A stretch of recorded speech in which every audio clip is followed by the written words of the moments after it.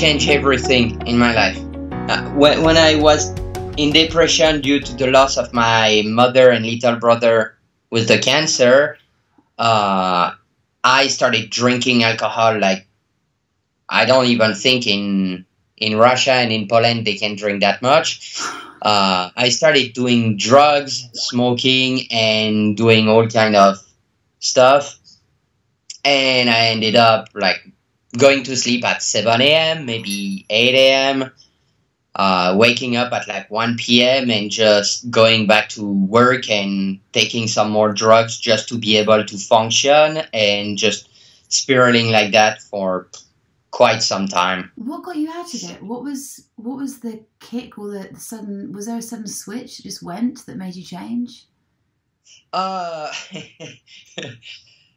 there was a couple of switches, but one, it's really the biggest, uh, the most emotional story I can ever talk about is, so after 2 years of depression and doing the same, doing drugs, not caring about what I eat, drink, and sleep and stuff, I ended up one night so drunk and, well, we can call that a morning.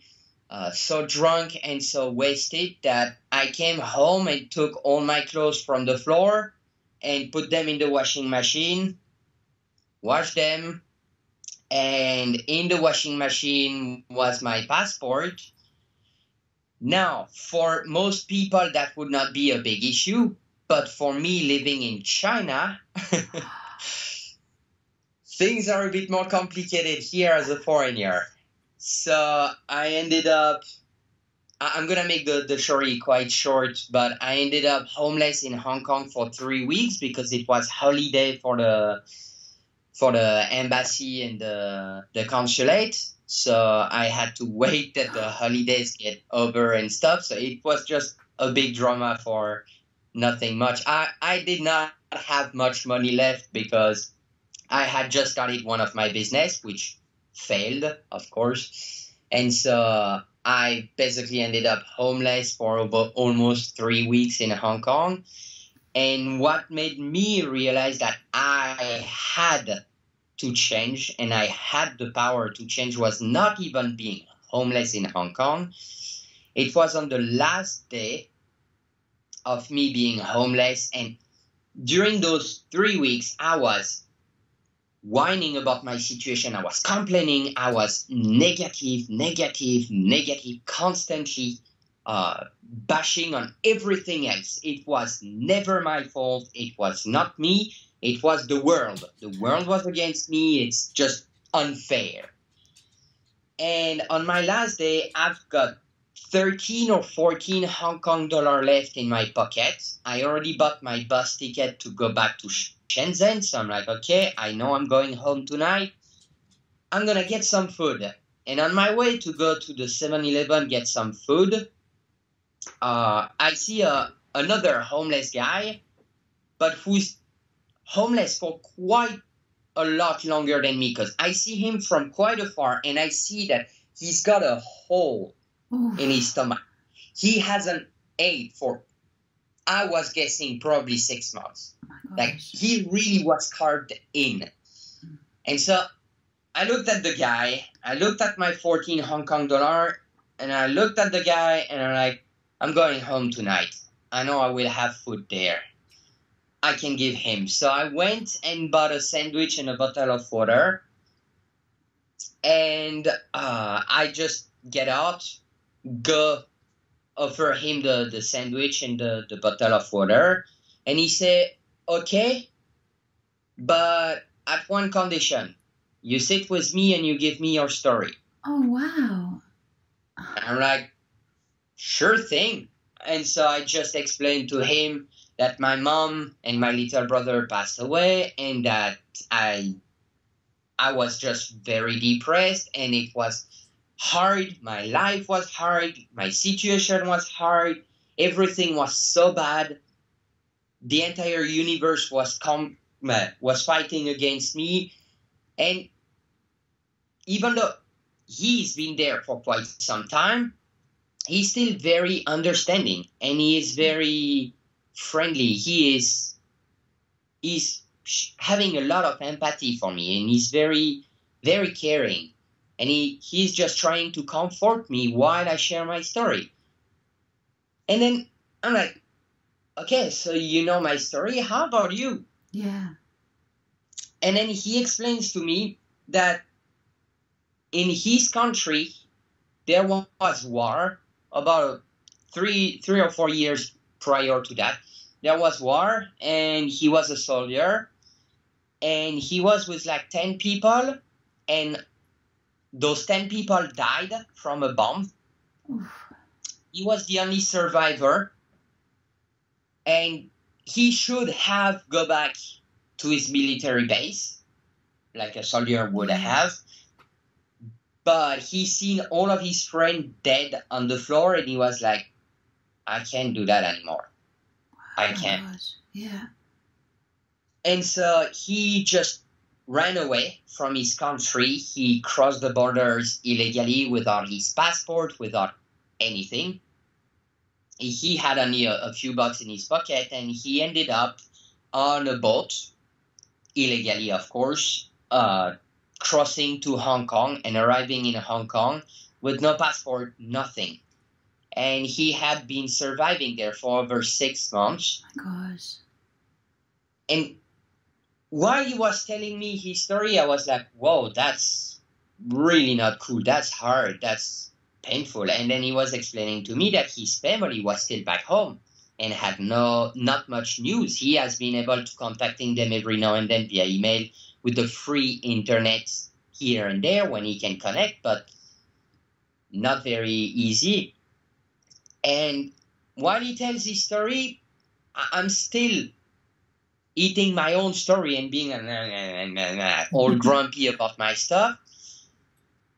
And then it's time for me to go get the bus. I wish him well. I thank him for his story. And then I go in the bus. I sit in the bus. And something was not sitting right with me. I was in the bus. I was going home, so I should have been ecstatic. And I was like, that's not right. Something isn't right. Something isn't right. And I start pondering. I'm alone, and I'm in that bus for like about an hour and a half, so what do you want me to do? I'm thinking and thinking and thinking. And I start realizing, wait a minute. You know what's not right? It's that guy's story is not right. That guy hasn't had a choice. It was either dying or going back to the army and dying. That's not really a choice. His family is far away, but it was not his choice to abandon them. He had to run away to just survive. And then that reflecting on me was like, you dumbass, you made all those choices. Yes, your mom and your brother died from cancer, but nobody forced you to take drugs. You didn't need that to survive. Nobody forced you to drink that much. You didn't need that to survive. And so I started questioning everything in my life because, well, if some people are not as lucky as I am, why am I destroying my luck? And so from there, I was open to change and to new ways. And I got in touch with somebody in my city who's just launching a brand of essential oil in the city and in China, basically. And she was promoting that you could cook with essential oil. Me being a chef at the time, struggling with my business, I was like, okay, two things. That's dangerous. Cooking with essential oil might be poisonous. So maybe I should be educating them, telling them not to eat that stuff. And if they have a good explanation for that, maybe that could be good for my business, being a difference. And so I went and meet with them, and they explained to me that those essential oils are 100% pure, not like the claim of the supermarket type essential oil, but they are tested. 6 different tests now on 3 different layers. So one in the country where the oils are sourced, once when they arrive in the States, and then once when they are bottled. So they are just tested for purity because they are used for therapeutic uses. So I was like, okay, so that could be good for my business. And then I started using those essential oils and hanging around that community of health-minded people, which I was not at the time. I was still smoking, drinking, and stuff. And then an opportunity came, and I was using those essential oils with my cooking classes, and my skin started clearing up, because once you spend 3 years taking all kind of drugs, alcohol, smoking cigarette, and not eating right, your body has a hard time processing everything. So after like a month of eating those essential oils, because I was cooking with it to just get familiar with how it works, I see my skin starting to clear, and I see that my energy level is a bit better, and I see that my mood, weirdly enough, has improved. So I'm just more and more interested in using those essential oils for myself. And I got contacted by a friend who said, hey, that place is looking for a chef just for the summer. It's just near the beach and there is some surf. Maybe you could be interested to... And because my business was failing anyway at the time, I was like, well, that could pay the rent for a couple months. Sure, I could do the business when I come back in the city in between, and I can just pay the rent with that. So I went there, and I spent 7 months living at the beach, detoxing myself. So no more alcohol, or almost no more alcohol. We had every now and then a party for the restaurant to make more money, but almost no drinking, eating healthier, and of course waking up at like 5:45 in the morning, because we need to open the surf shack at 6.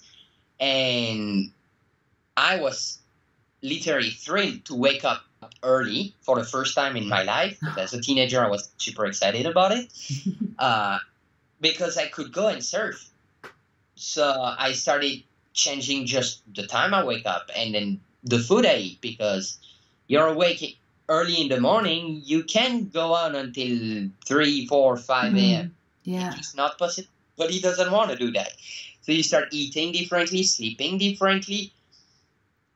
And then after that period of basically detoxing and, well, during that period, I've learned how to meditate, not through meditation classes, not through yogi, not through people, but just what do you do when you're sitting on a surfboard with your feet in the water being cooked by the sun for 45 minutes waiting for a wave? It's very true. You've got a lot of time to connect with yourself, with your feelings, with nature, and with just everything. So without realizing it, I was meditating a lot, which has helped me become more calm and more understanding of my feelings. So then I came back in the city, and then after a couple weeks of being in the city, I just could not stay there because too many of my friends at the time were still in the drug, alcohol, party.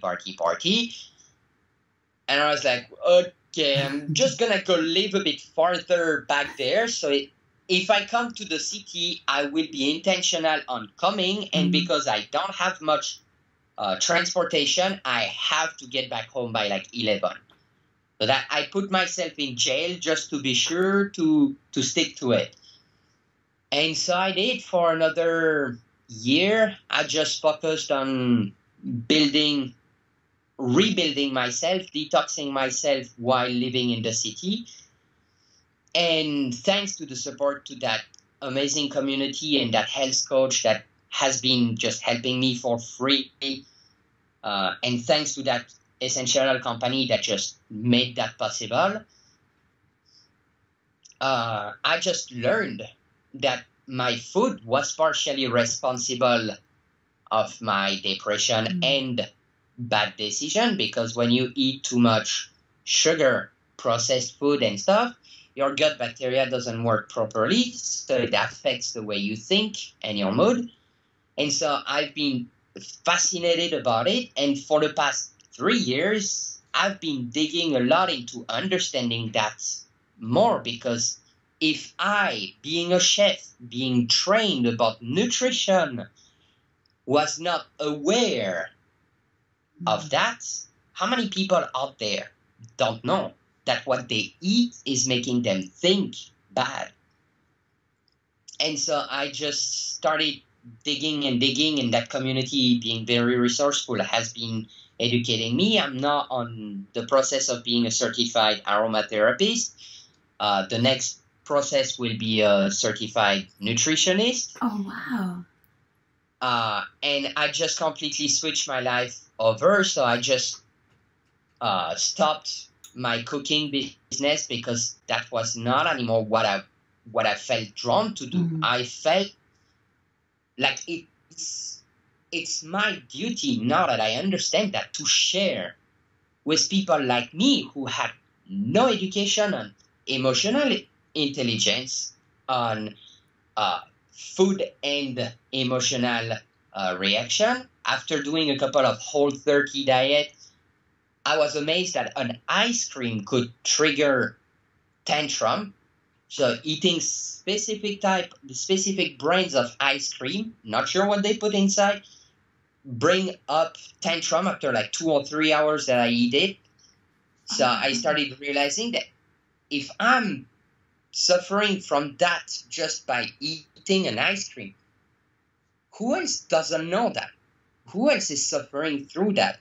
And who else doesn't know how to manage their emotion? Because I grew up with a military father, so it's not very welcome to be crying, and it's not very welcome to talk too much about the feelings. So it's like, suck it up and keep going. And so that's what really led me to be making all those bad decisions. And so I decided to go as a coach. I don't like the word coach because everybody calls themselves coach.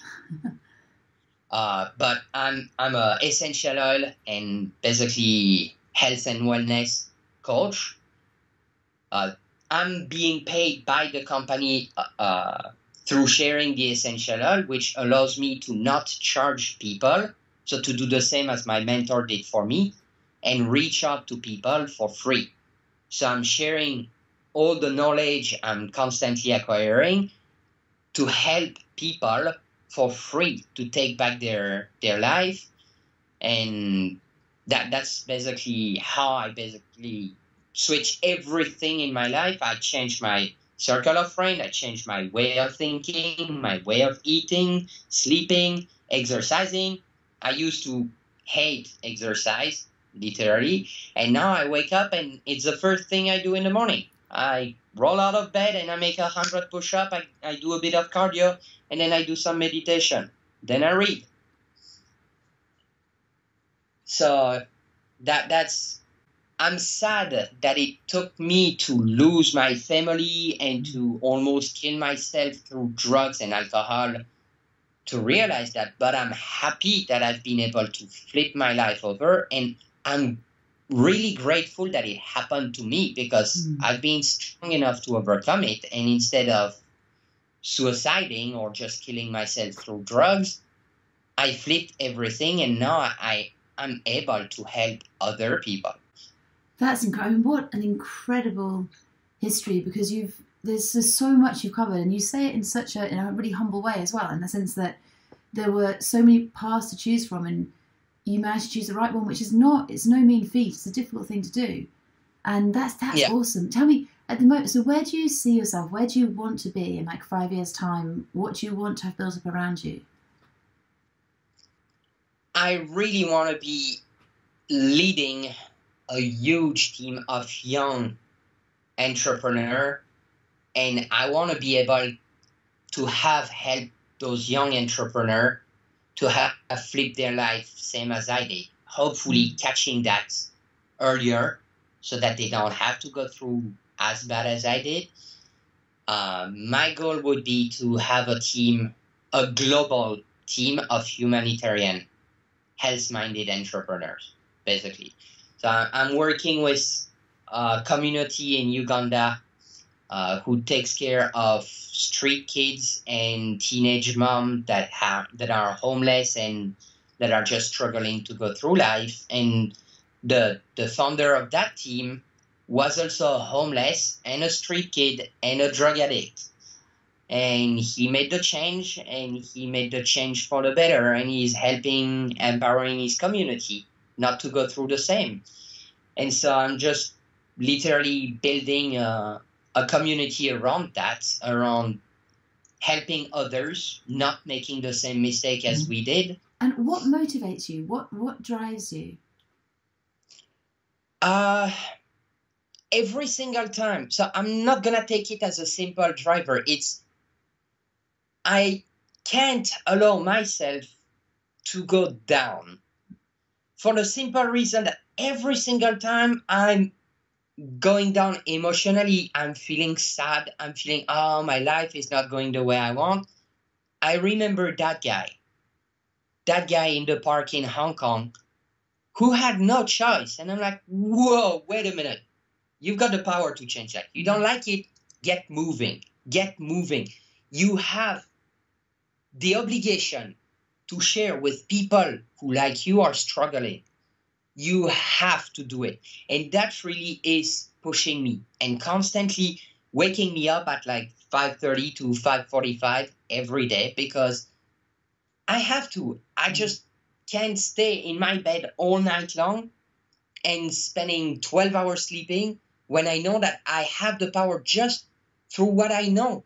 I don't need to be perfect, but just through what I know and through what I've gone through, I have the power to help people that are out there that don't know yet what I know.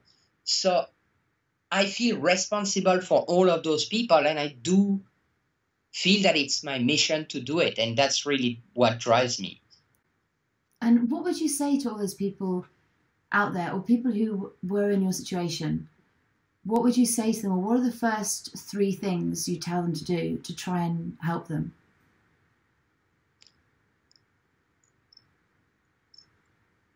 Meditate.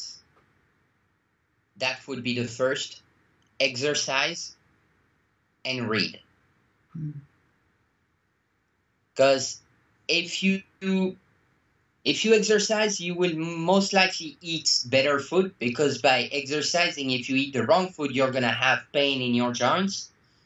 If you meditate, you will be more able to understand your feelings, and instead of letting them control you, you will be able to balance them. And then, lost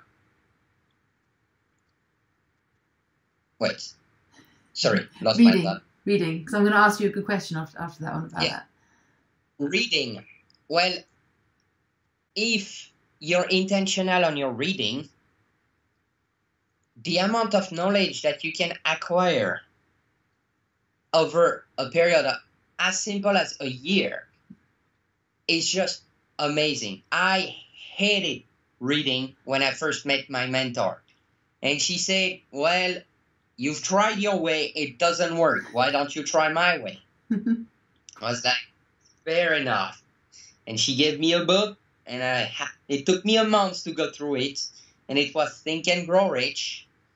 And it was hard to read. For me, being a French native speaker from Belgium, having to read in English was a bit complicated. But then I went through it, and I realized it was exactly the book I needed at the time, because I was just coming back from being homeless in Hong Kong, understanding that I had the choice, and so the way I think might change the way I live.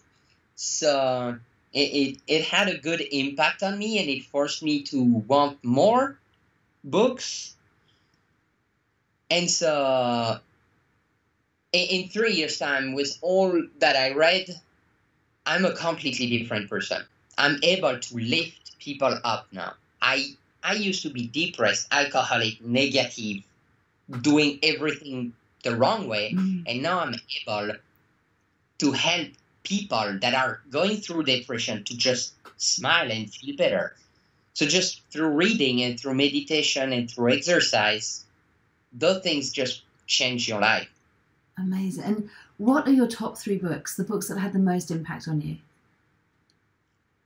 The top 3 books. So the first that really helped me was the Fifth Agreement. It's from the Toltec series, Don Miguel Ruiz. Okay. The Fifth Agreement is a bit harder to find, but I prefer it because it's less about religion and it combined the 4 agreements. Because the first book was the 4 Toltec Agreement, but I read the 5th instead of the first one, and the 5th combined all of the 5 agreements, so it covers everything with less religion. So it was just perfect for me. So that one was really good. The Slight Age was just transformational, because I used to be thinking like everybody of my generation. We're used to click and have the result right now, right there. And the Slight Age just teaches you that just do 1% better every day. Just doesn't matter. You're depressed? Okay, just get up. Smile for 5 minutes in front of the mirror, even if you don't believe it, and then go back to bed. That's better than the day before. And just small incrementation, you will accomplish huge results over time. And that really has changed everything. Like exercising. I used not to exercise, and now I don't see myself spending 3 days without exercise because I need it. I know that it changed the way I feel. It changed the way I look. It changed the way I carry myself. And it changes everything, because the way you position yourself changes the way you think about yourself as well. And so just those small exercise. I don't exercise for long. I spend 5 to 10 minutes maximum a day. So it doesn't have to be long. It doesn't have to be hard. But just that, with the right diet, with the right books. The third book is hard to choose because there are so many that I really, really love. I would say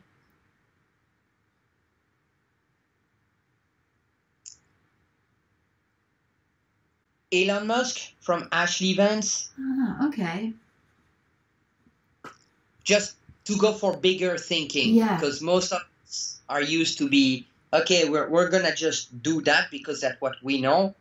And if I had stuck to what I knew, I would not be where I am at right now. I would still be cooking, and I would not be helping people. And that, for me, is a big, big problem. So I really encourage people to try to think a bit bigger. And this book really has helped me. Fantastic. Those are absolutely amazing books. And lastly, what does success mean to you? So how would you define success? The best way I could define success is being happy to do what I do. Doesn't matter what it is. So if it's for someone else, it might be cooking, and that's wonderful. If that's what wakes you up with a smile on your face, that's perfect. If it's being an astronaut, then just go for it. But don't let the must and do's stop you. Just being free to do what I want to do. I'm far from being rich, but I've got enough for me to pay the rent, the food, and to do what I love. And for me, that's success. The more money I make, the more people I will be able to help. But I don't need tons of money to be happy or successful. All I need is to wake up excited by what I'm going to do.